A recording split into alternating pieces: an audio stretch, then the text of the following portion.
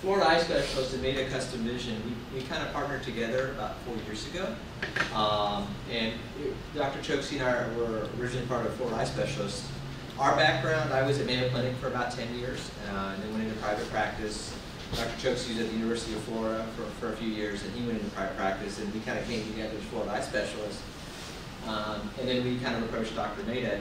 It didn't make sense for us to kind of be competing. It didn't, just from a technology perspective, we could do more if we could pool resources and pool our experience. So we've kind of joined forces, if you will, and it's nice having kind of 3 LASIK surgeons in one practice. We can bounce cases off each other. We can discuss lots of things here. That's kind of the evolution of our practice and how we kind of started and who we are. But I talked a little bit about what our history has been. Dr. Maida has been doing LASIK really since the mid-90s in terms of PRK and LASIK. I came to town in 2002, and Dr. Chokshi came before? Okay, so right after me. So we've been in town here for a while, kind of doing this thing.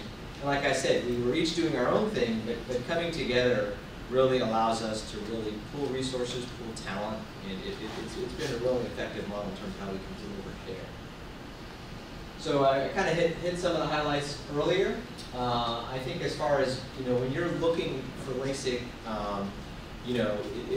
to me it's an important decision, right? It's not a haircut. So people sometimes kind of downplay it, but I think it's important to realize it's a surgical procedure, and we take it very, very seriously, right? This is critical here. So when you come to our practice, you're not going to find this much level of experience and expertise in town. I mean, that's just the reality of it. As far as experience goes, as far as training goes, we're both fellowship trained cornea and LASIK surgeons. I was at Duke for a year. Dr. Chokshi worked with Dr. Mark Speaker, who's one of the preeminent LASIK surgeons in New York City. So we've taken care of Jaguar players. We do LASIK and PRK for them. Obviously, they have a lot of investment in their bodies, and so they're going to take this decision very seriously. And then more recently, we are now LASIK partners with the Mayo Clinic as well. So, like I said, I think there's a lot of value in terms of what we bring to the table as you make this decision. So as far as what we're kind of going to discuss here, we'll talk about some of the early vision correction procedures out there. You may have heard some of the names, just so you have some basics. We'll talk about how things have advanced and what are the latest procedures we're doing here. We'll talk about what we do prior to surgery, what happens on the day of the procedure, so you have some level of comfort with it, and then what's some of the post-operative care, and then we'll discuss how we kind of go forward if you decide to go forward, and obviously get to any question and answers you may have. So when we're looking at refractive surgery, right, that's kind of the umbrella term here. LASIK is one type of refractive surgery here. So we can do a procedure on your cornea to flatten or steepen your cornea. That's where LASIK comes into play. But there are other ways with more extreme ranges of vision, depending on what your need is for correction, we can address things. So, it's important to understand, we do a lot of full range surgery, not just LASIK surgery. So if you're just a LASIK surgeon at some of these corporate places, you kind of have one hammer, right? So everything's a nail, right? Because you just have that one tool. Whereas we realize certain patients are going to benefit from other procedures, which is going to free them up from glasses and be better for them in terms of long-term outcomes and benefits. So when you come in for an evaluation, we really look at the total package, your age, what's out there, what's going on. If you're older, you look at the cataract, what can we do there, and what are the limitations of LASIK and what else we can kind of offer. So just some basic anatomy here, right? So when we start talking about things here, the cornea is the clear window in the front of the eye. Right? So if you wear contacts, that's what you put your contact lens on here. And for LASIK surgery, that's what we're reshaping. And Dr. Chokshi will talk about kind of what tools we use to do that here. But we're either steepening your cornea or flattening your cornea, adjusting the shape of the eye, or rounding it off to get the proper level of correction here. That's where most of the action happens in terms of LASIK surgery with PRK. And we'll talk about those two in just a little bit here. So as far as the terms here, nearsightedness, farsightedness, astigmatism, and presbyopia. Nearsightedness means you can see up close, but you can't see far, right? So you need glasses for TV and for driving and whatnot, but you can take off your glasses, you can kind of read. Hyperopia is a condition where the eye is too short. You may have focusing capacity when you're younger, but over time you lose the ability to see up close and lose distance vision, and everything's kind of a blur. You're really dependent on glasses there. And again, just some of the schematics here. Myopes are people who are nearsighted, their eyeball's too long. So we have to kind of adjust the shape of the cornea to get the light to focus back onto the retina. And with the hyperopia, it's the opposite. The eye's too short, so you're constantly focusing to try to see, but as you get older, it gets harder and harder to do, and everything just kind of blurs out. There is no clear zone after a while. Astigmatism refers to the shape of the cornea. If it's a little bit warped, ideally the cornea should be shaped like a basketball cut in half. It should be equally round in every direction and every axis. People that have astigmatism, their corneas are shaped more like a football, cut in half. If you take it long ways and you cut it in half, you've got kind of a broad sloping axis and then you've got a steeper axis. So that creates a blur at all ranges. So the laser can reshape the eye to kind of flatten out the steep parts, if you will, to round off the shape of the eye to help correct astigmatism. And then the term presbyopia refers to loss of near vision. So all of us, after we get kind of past mid-40s and into our 50s, whether you have LASIK or not, we lose near vision, but you maintain excellent distance vision. And then we'll talk about ways we can kind of use LASIK to get one eye distance, one eye near, to try to keep some near vision.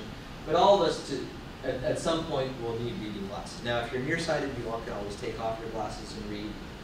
But we'll talk about how we kind of deal with this and what are some of the other options out there. I'm going to pass it off to Dr. Chokshi, and then we'll just kind of go back and forth. Everyone here is interested in getting out of their glasses or contacts at some level and essentially seeing better. Just a little personal history. I've had LASIK myself. I had mine about 15 years ago. I was very, very nearsighted, -7 for those of you guys who wear contacts. I was very nearsighted, and I decided to take a plunge myself, and not only because I was very contact lens intolerant, but I wanted to see better, but also I do this myself, for a living, so I wanted to kind of be under the knife or under the laser, so to speak. And honestly, it's one of the best decisions I made for myself. And so anyone that I see as a candidate for LASIK, my passion is to help you with your vision.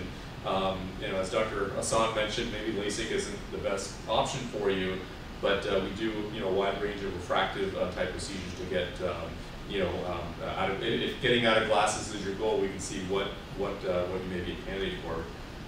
Some of the initial procedures, kind of we'll call them the archaic procedures, no one ever does them anymore, is where actually slits were made on the cornea. You can see on the,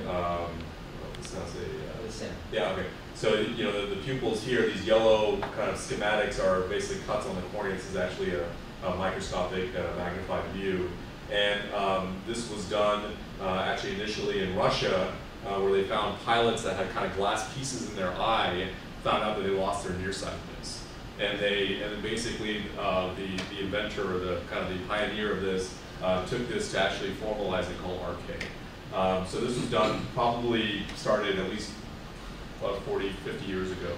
But to this day, we see patients that have had this technology done. And in some patients it works. Unfortunately, there's a lot of regression, and it's not as advanced as our current technology. The more up-to-date and more kind of, what we do is more laser-based, and as you can imagine, the laser is much more precise, much more accurate.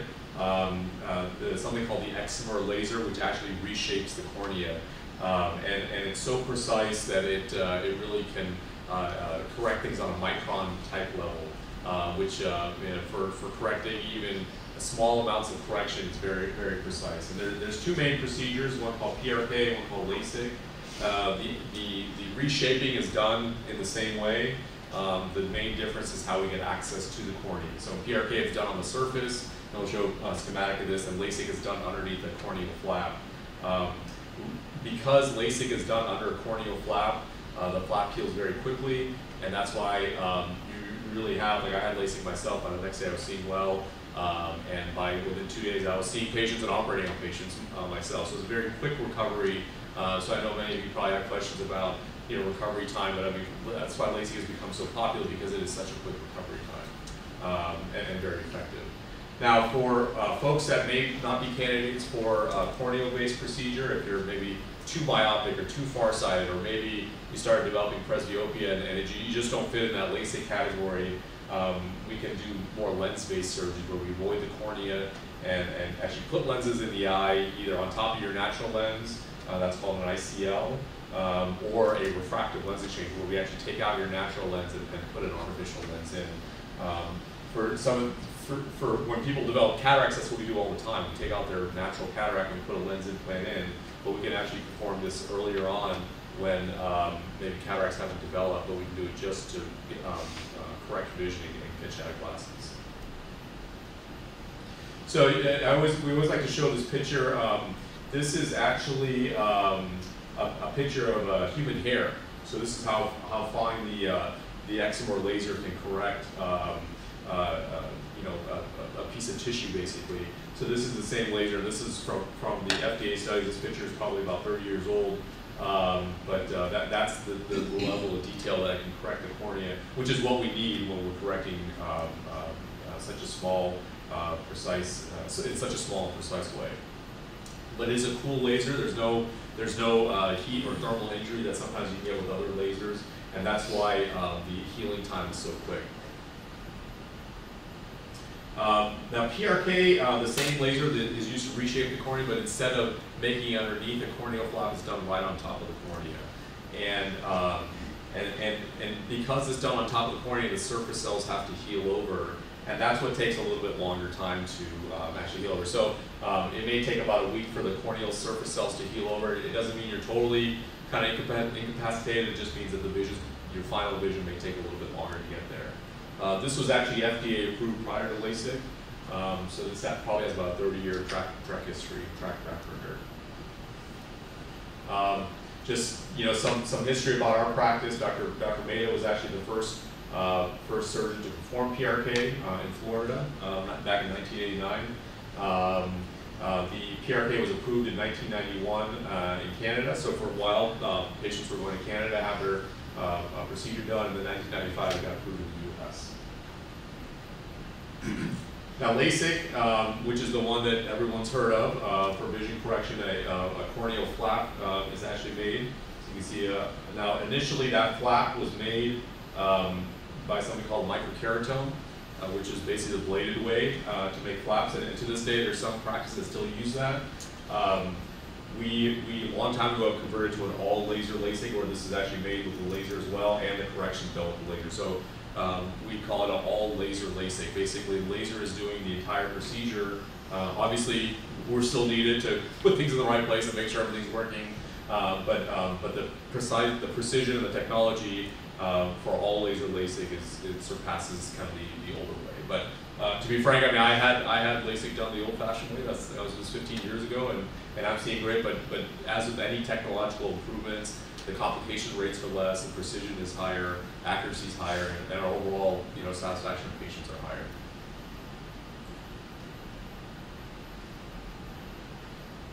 So what I was mentioning before, how to make the flap. So this over here, this is that small handheld device that actually would make the flap. So it was literally a motor kind of attached to a blade. It doesn't sound great, but that's actually what made the flap. But now we have a much more kind of advanced system that makes the flap itself. Basically what it does, it makes small little cavitation bubbles in the cornea, and done successively in a pattern, a raster pattern, it creates a plane where we can actually make the flap.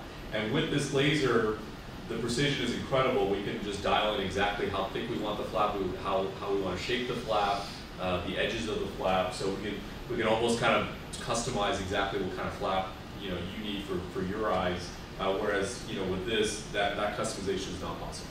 So it's just kind of one flap, one size fits all. So the LASIK or PRK initially, and then LASIK just caught like wildfire. You can imagine we're going from a kind of old-fashioned AK, RK, where we're making slits on the cornea, patients didn't do as well, to something like PRK and LASIK, where people notice kind of immediate visual results, where they're able to treat a wider range of patients. So really in the 90s this took off, and tons of people were getting LASIK, including celebrities, athletes, and then really since then millions of people have enjoyed the benefits of this technology. Now, it's not all peachy keen and great. There's, you know, at the end of the day, this is still a procedure, and with any procedure, surgical procedure, even though it's outpatient, even though it only takes about 15, 20 minutes, there are some risks. And obviously, there's a cartoon slide about what the risks are, but you know, just like I went through the risks 15 years ago with LASIK, yeah, each and every one of you, you know, considering a procedure, need to understand what the risks and benefits of the procedure are. And rare things are rare, so when you think about blindness or scar tissue or infection or things like that, I mean, I tell my patients, you have more of a chance of getting hit by a car on the way out, just random things. You know, dry eyes can happen. There's always a chance that you may need a touch-up. And we do a very, very comprehensive exam, sometimes up to 2.5 hours, just to make sure you are a candidate. And by doing that, we can really tell you, yes, you know, you are a candidate, yes, or no, you're not, or maybe you're a candidate for something else. And what we found is that when there's a problem with refractive surgery, the problem was not the procedure, the problem was that they weren't good candidates to begin with. And to do that kind of thorough exam is really critical to ensure that you get the optimal result.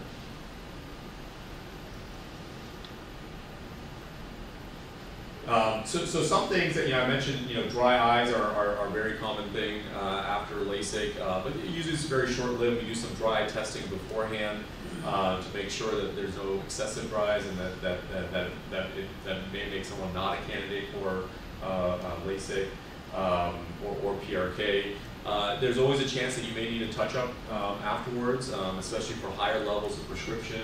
But you know, we've run our numbers, and really our what we call our enhancement or our touch-up rate is kind of in the 1% range. So for all comers, so it's a very, very likely on the first go around we'll have the full correction done. Infection is a very rare thing at this point.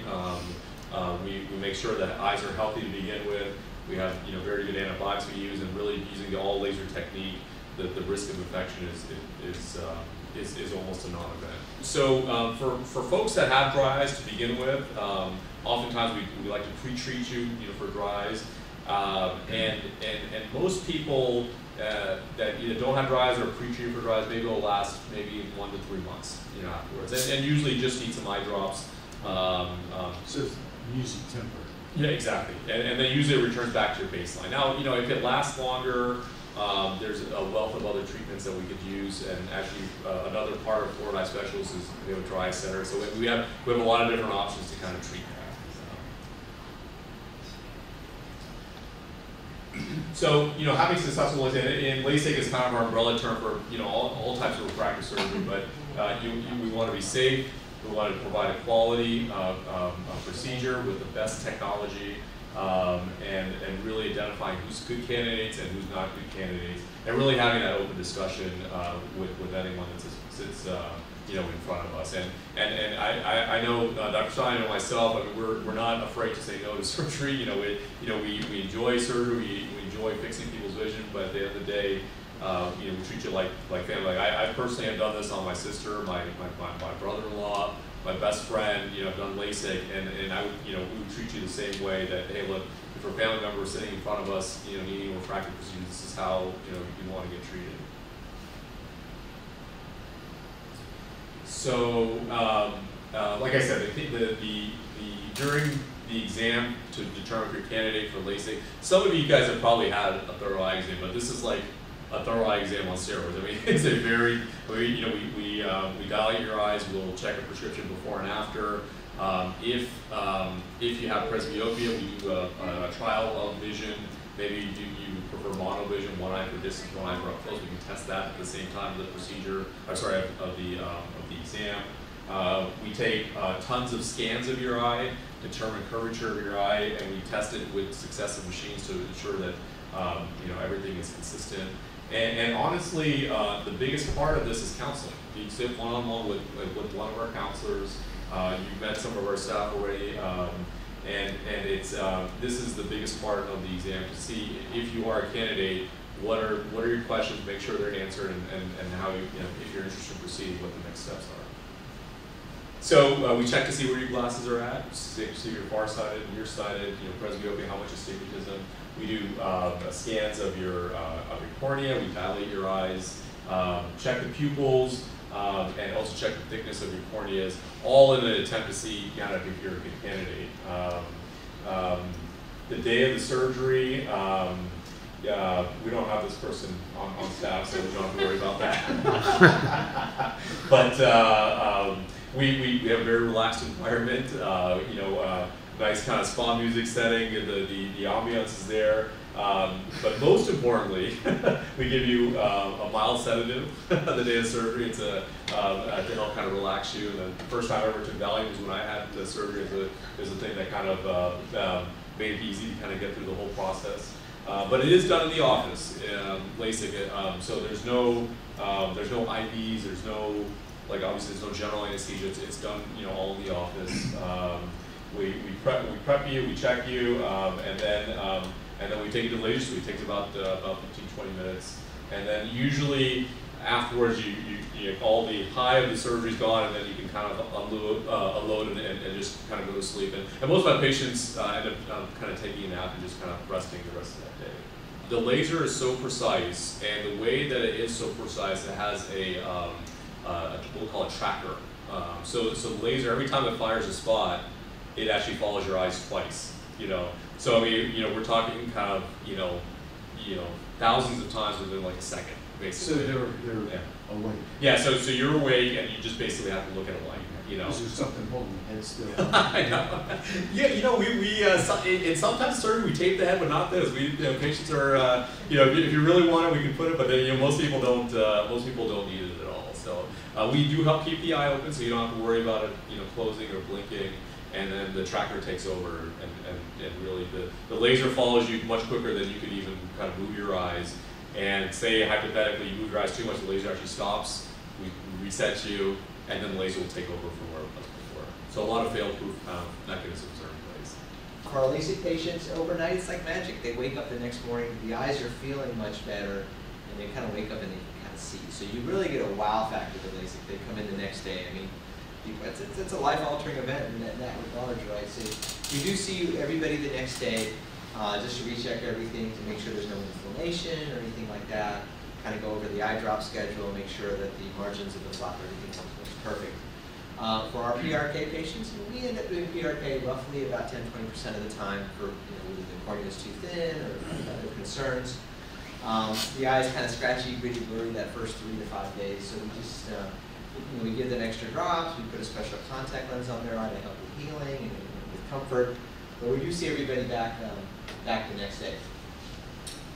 And then we do see people the following week. So there's not a lot of follow-up. After about a week, we're done with the prescription drops with LASIK. You can really kind of get back to most activities without worry. And then we really space out the visits. You do like a 1 month, a 3 month, and then a 6 month post-op.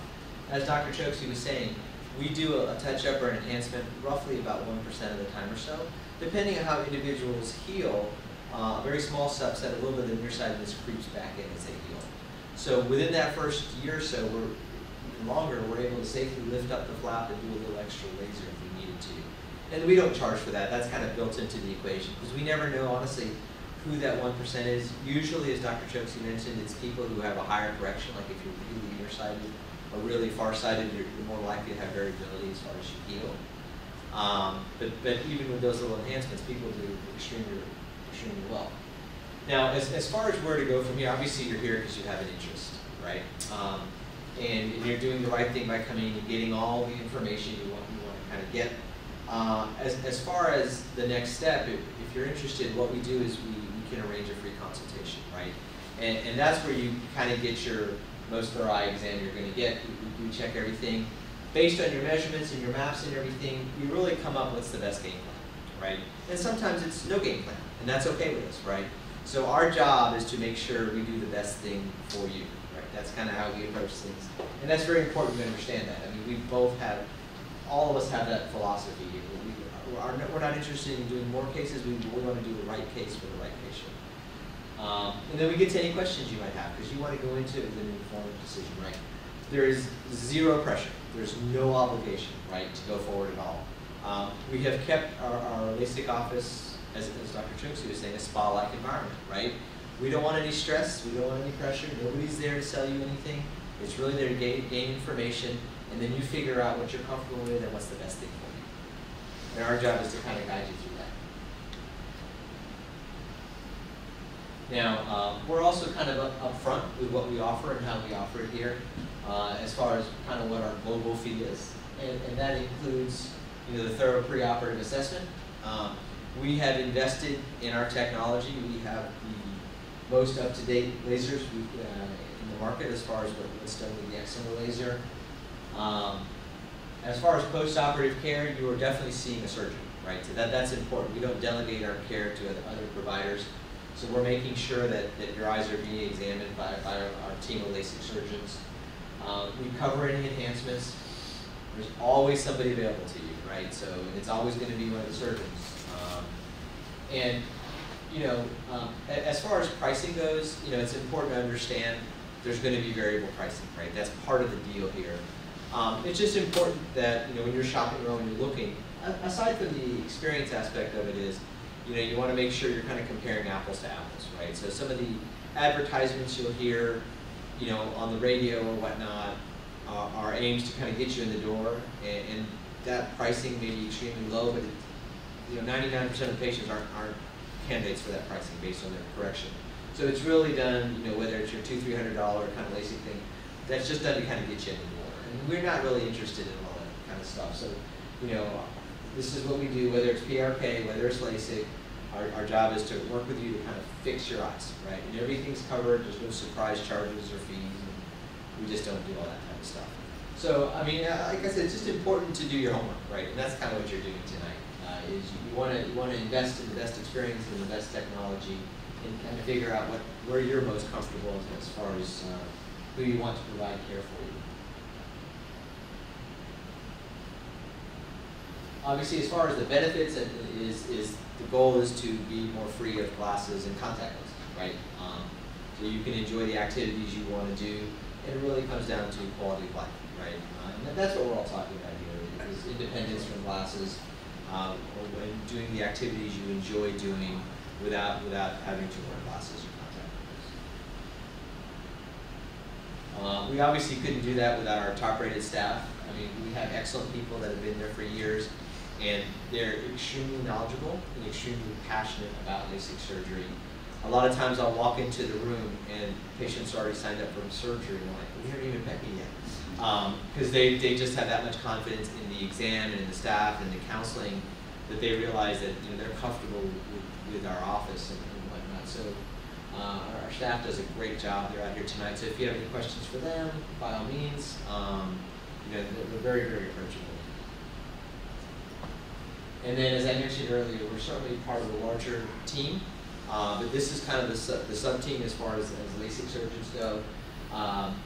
Made a custom vision. The office is in Mandarin, San Jose, and that's where the lasers are housed. That's where we do all our pre-op evaluation and post-op evaluation. That's pretty much it for tonight. Thank you for coming out on a dark, rainy night. We appreciate it. And then we're around if you guys have any questions.